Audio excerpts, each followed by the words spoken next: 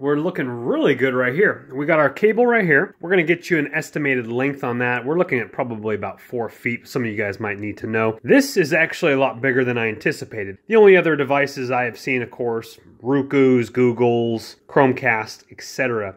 We do have a power micro USB input right there. Of course, HDMI right there. Nothing on that. Kind of a bad size reference. There's your typical coffee mug, and it is just slightly larger. With that out of the way, let's go ahead and look at this. We have HDMI female to an HDMI male right here. If you need that, that is flexible, semi-flexible. I don't know how far you want to bend that, but probably not gonna hurt it if you bend it 90 degrees or whatever you need to do with that. All that good stuff you need there, warranty information, and of course your 5-watt, 1-amp US plug, but of course if you're in another country, they will have that as well. And I'll have all this linked in the description box below if you guys want to check out those links below, read more reviews about it, pick one up yourself. Amazon plug, that does stick out a little bit, so just understand that if you're trying to go seamless. That is larger than your typical iPhone plug there. Remote control, people have been complaining about it. It is completely plastic. The back is completely plastic. It does take 2 AAA batteries, which are provided. Swing that down, 2 AAAs back there, clamp that back on. And again, the remote is fully plastic. This is the new remote. You have your input microphone right there. Of course, I've already pulled off all the plastic off of the device. Anyway, overall fantastic. It was well packaged. Actually, I'm gonna go more about a 5-foot plug on that one. So estimation 4.5 to about 5 foot. That again is micro SD on that side and USB on that side. That is to power your device. Of course, goes in here, and the other side powers your Amazon Fire Stick. All right, guys, after you have it connected to your television's HDMI port, if you are using, okay, it has instructions right here. It goes through all different sorts of languages. You just press the home button right there in the middle of the remote for 10 seconds. Fire it up. Once I get this dialed in, if there's any issues with firing it up, then of course I will let you know. Now, I am using a surround sound speaker system, external audio. So I have one output coming from my tuner into my television. So I actually had to use one of the HDMI ports on the back of my tuner to plug in my Fire Stick. So let me just show you here. We're going to hold it down for 1, 2, 3, 4, 5, 6, 7, 8, 9, 10. There we go right there. Plus press play, pause to start right there. Choose your language, all different languages. I'm going to go ahead and start that one. Now, again, what's cool about this remote actually is working fantastically. So it's actually tucked way down there, and I was a little bit worried about that at first, but let's make sure that the remote control works. Oh, works fantastically. Very excellent remote. Again, it's tucked all the way back behind my entertainment center. All right, any other crazy interferences with setting it up, I will let you know. All right, guys, came across that might be a possible issue for you guys. You come to a portion where you start to change the volume of a sound that comes out of the TV because it's actually trying to pair your device and register it correctly. If you're just using your TV, you will have no issues with this. But since I am using an AV tuner, you just choose that you did not have the option of going up and down the volumes. You hit no, and then it says, are you using a soundbar AV receiver? Because I have it plugged into my AV receiver, I chose AV receiver, chose the model Sony. Doesn't even need the model number, just the make. It did it again, and it worked after that. Fantastic. So hopefully that might save you a little bit of an issue.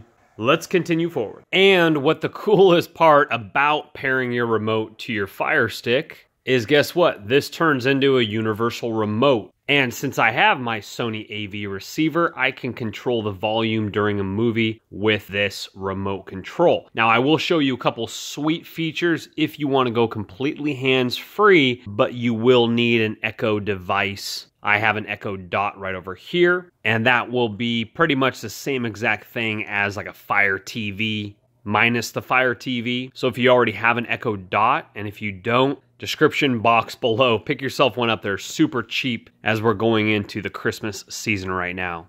Now that's pretty cool, being able to use this to control the volume on that AV receiver. Alrighty, got my Netflix set up, looking fantastic, watching The Crown. Obviously on this camera, showing this television in kind of a dimmer light, looks rubbish, extra sharp for some reason. Almost like I'm watching a Blu-ray instead of a regular DVD. So if you're on the borderline of like, should I get a 4K or not? I don't have a 4K TV yet. You might as well try it out. Upgraded remote, yes it is plastic, but 4K TVs are coming down in price, so maybe grab yourself a 4K one instead. I'm enjoying this so far. Plus now I actually see skip intro, where my other device would not let me do that. Alrighty guys, a quick update for you here. I went to power up the AV receiver with my Fire TV Stick remote, and it actually turned on my television as well. That is so awesome. Now I literally have one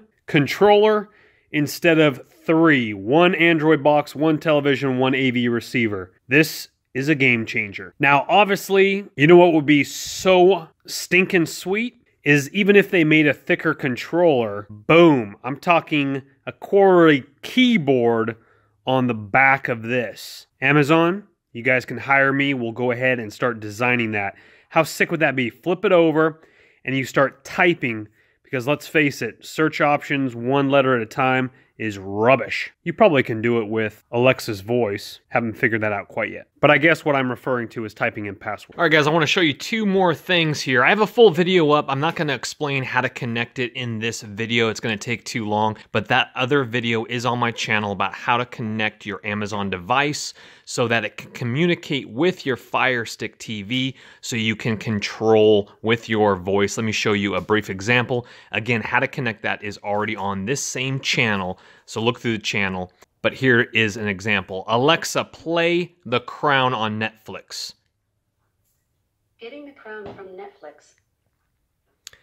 And bada bing, bada boom.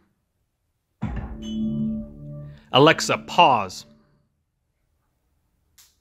Now, obviously, if your device is next to my TV, you're going to have some issues with screaming at Alexa if the volume is loud, but you can fast forward with your voice, you can pause it, you can play it, it's really cool, but of course you can do that with the remote as well. But if you already have an Amazon device, it's absolutely fantastic. All right, so let's head back here. Now the second thing, again, I won't show you how to hook it up to your television, but you are able to use YouTube, casting it from your phone onto your Amazon Fire TV Stick. Alrighty guys, now how to download YouTube is what you want to do is you want to go over to the left, the search category right there. It will have apps up here on the main menu right here. It'll have sports, but to find YouTube, go all the way over to the search magnifying glass there, and also it recognizes speech entry, so the Core keyboard might be better for passwords, but it might pick it up. I didn't try it on the passwords though, but watch this.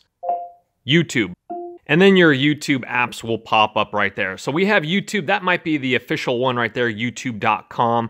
We have videos for YouTube, Tube. All these, of course, are, I would just go on and download the one with the best star ratings there. Again, this is the one right here, TV Tube. It got 3.5 stars. I actually might cut it, but unless Amazon boots them off again. But I believe this is the official YouTube one right here. And then you just click on it, download it, bada bing, bada boom, real simple. And I will have a full video on this channel as well, how to set that up, because you actually have to input a code on your YouTube device, your phone that I'm actually filming on right now, so it can connect to your Fire TV Stick. Pretty simple once you get it up and running, and then you can watch all your favorite YouTube videos on your device. Link it up to, of course, your Prime Video, your Amazon Music, all that good stuff. But overall, I'm very happy with the Fire TV Stick. The remote control is very dialed in. Again, my Fire TV Stick is behind my AV receiver, way down below. I'm way back on the couch, flipping it through, voice recognition, spot on. They did a great job with the remote control. No issues with trying to point it at the AV receiver, pause it, or try to get the angle correctly to hit the remote sensor properly.